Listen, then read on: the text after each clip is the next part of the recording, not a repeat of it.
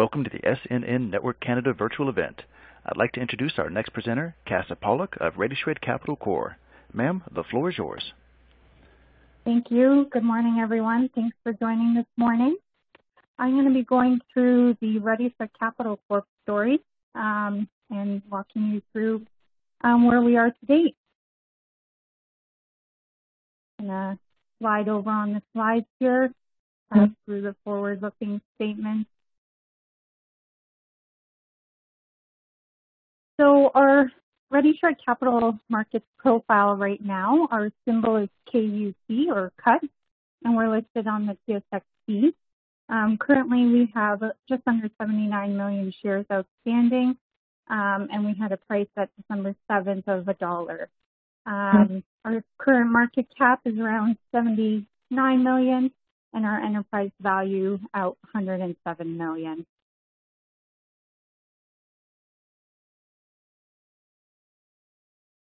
In terms of our company overview and strategy, Redishred Capital Corp owns and operates the ProShred security brand in the U.S. nationally, and we provide information destruction services primarily on site. We have 30 ProShred locations across the U.S. serving 40 markets. We operate by way of franchise locations and corporately owned locations. And we currently have 16 franchise locations and 16 corporate locations. We've also expanded our brand to include ProScan solutions, and that's providing customers with scanning and indexing solutions, as well as our Secure eCycle brand, where we provide electronic waste services to customers. We have a very strong recurring revenue stream called scheduled revenue, and that represents almost 50% of our corporate location sales mix. Our second largest revenue stream is called unscheduled or purge sales, and that makes up 33% of the sales mix, and the remainder is made up of paper product sales, the scanning, and the electronic waste sales. And the company is consolidating the U.S. on-site document industry in a very fragmented $3.6 billion market with 750 independents. And we are the only national dual ISO and MAID certified operator, and we provide the most secure service with offering on-site service. And right now, the company is the third largest information destruction company in the U.S. In terms of our strategy, we have a three-pronged strategy approach for long-term growth. Number one is to drive our organic or same location revenue and EBITDA growth. And the focus is on the recurring revenue stream and a focus on our target market, which is the SME market. Number two is to grow via accretive acquisitions, and that's by purchasing our franchisees as they retire and wish to exit, as well as independents, with a focus on acquisitions within the markets that we already operate in or adjacent markets to take advantage of further synergies. And number three is to continue to support our franchisees to help them grow durable and sustainable revenue and EBITDA streams, so when they are ready to sell, we have a profitable business to purchase. In terms of the market opportunity, we have the 16 franchise locations, which is a total revenue of 30 million Canadian, with an estimated EBITDA of 10 million, and approximately 750 independents across the U.S., with an estimated market share of 750 million. And we have been executing on this M&A strategy over the last couple of years, and we've done $65 million in acquisitions since 2018, and with a 10-year EBITDA CAGR of 80% plus. So we're definitely on plan to continuing to execute on this M&A strategy. Most recently, on December 1st, we acquired one of the largest independents in the New York, New Jersey market called American Security Shredding. The current revenue run rate is $4.6 million US, with their recurring revenue being over 50% of the revenue mix. The cash paid on closing was $5 million and a significant portion of $3.4 million in earnout, which is payable over 3 years. And that's if they meet pre-COVID level revenue targets and cost saving targets. And the cash payment at closing was funded 100% through bank financing. And the nice thing about this acquisition is it's located in our New York and New Jersey markets where we already operate. So we view this acquisition as a great tuck-in opportunity with a lot of potential to consolidate routes. You can see here we've mapped the American clients onto our current existing clients in New York and New Jersey, and you can see there's a strong route overlay here.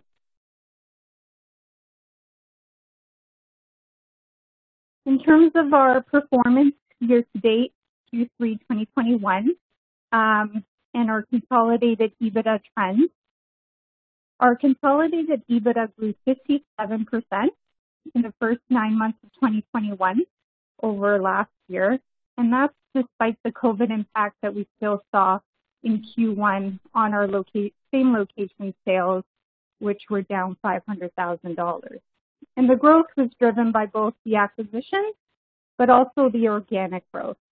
So acquisitions added $2.3 million in EBITDA, and same location EBITDA added $1.4 million in growth.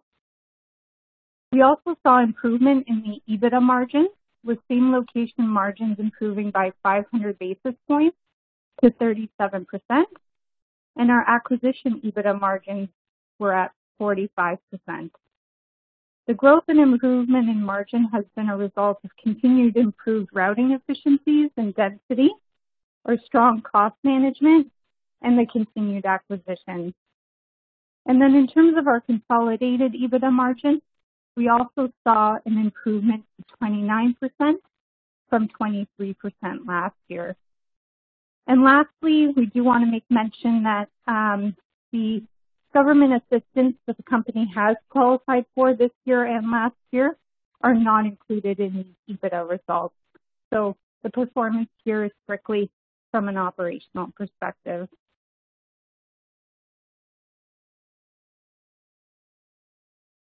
In terms of our revenue trends, 95% of our revenue is generated from corporate locations and 5% is generated from franchising.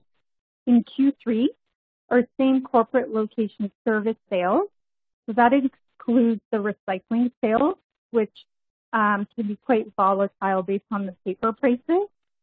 So the service sales grew 11% over last year, or $580,000, and our acquired sales brought in another $2 million to total sales. Year to date, you can see we have already surpassed our 2020 total sales, and our sales CAGR since 2012 is 31%. And our growth here has been driven by the continued investments that we've done in sales and marketing and the new truck fleet that we upkeep, and of course focusing on that SME client market and the recurring services, as well as the continued acquisitions.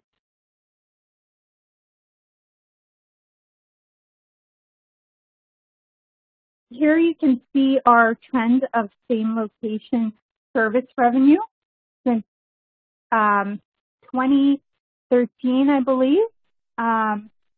We were on a great streak here with 21 straight quarters of growth, and that's organic growth in service revenue excluding paper revenue. And that was primarily driven by the sales and marketing efforts that we've implemented. And of course, that was hit by COVID in Q2 2020. But since then, sales have recovered fully from the pandemic, and we are now going past pre-pandemic 2019 sales levels. So in Q3 2021, we were up 13% on scheduled sales versus pre-pandemic 2019 scheduled sales.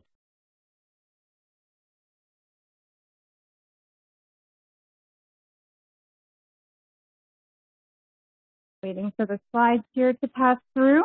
So in terms of acquisitions, as mentioned earlier, we're definitely accelerating our acquisitions and M&A activity. And so since 2018, we've conducted $65 million in accretive acquisitions. This year, we have done 2 acquisitions of our franchise locations in Virginia and Atlanta, as well as a small tuck-in in the New York market, and then the American acquisition that we just closed on December 1st, which is our largest acquisition to date. And during 2020, we were also able to close on 2 significant acquisitions despite the pandemic.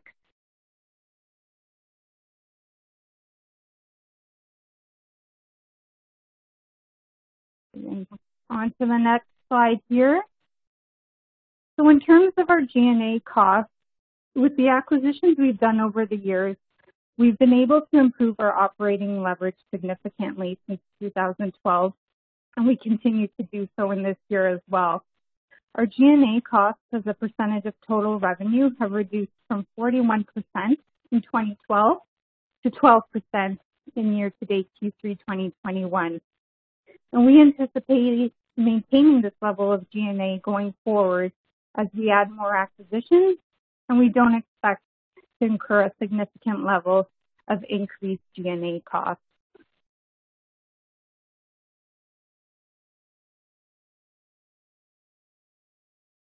In terms of our KPIs, this slide allows you to see the trends of our main profitability and balance sheet KPIs from 2012 through to the first 9 months of 2021. And we're on pace to have a record year this year. And with the addition of the American acquisition, we anticipate a strong closeout to the year.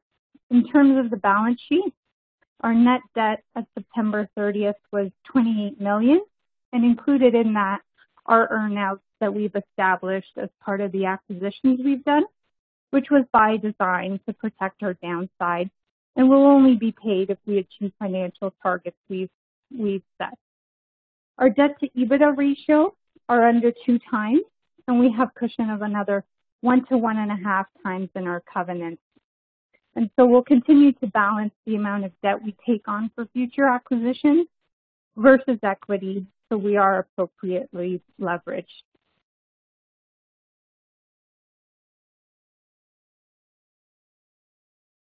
In terms of acquisitions, we did touch on the American acquisition that we just closed.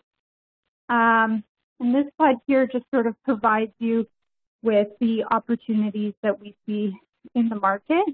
On a franchisee level, the revenue range for each individual franchisee is between 1.5 to 2.5 million. Their scheduled revenue mix is typically 50% plus, and they typically have anywhere from 4 to 10 trucks in their fleet with an EBITDA range of 30 to 40%.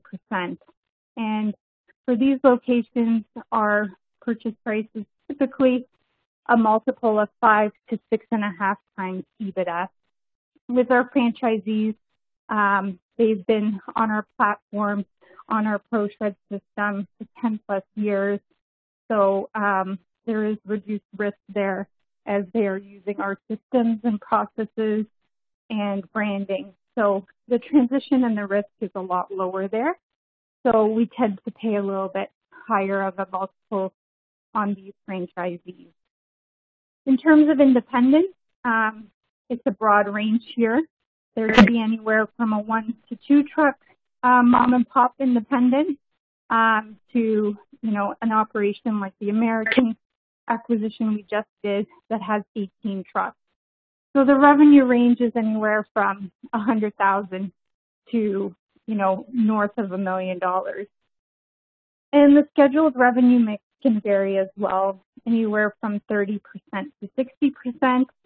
And then again, the trucks, depending on the size, could be a wide range. And so the multiples we pay here, it sort of depends on the size. Typically what we're looking at is, do they have a high amount of scheduled revenue mix? what is the age of their truck fleet, and are those pretty new, and then determine sort of an EBITDA multiple range there. And that can go anywhere from 4 to 6 times EBITDA.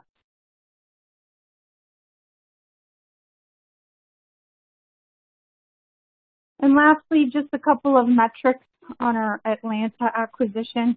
This one we did in August before the American acquisition in Q3. A great market to get into, a large market, population of over 6 million people, with strong revenue growth rates that they've seen there. So we're really excited about this one. This was a franchisee that we purchased, and their current run rate revenue is $1.3 million US. Their service revenue mix is very high, and their margins have been very strong to date as well. So this one has been accretive for us to date as well. And that essentially concludes my presentation. If you do have any questions or follow-up, feel free to email myself or call, as well as our CEO, Jeff Hashem. So thank you so much for your time. Take care.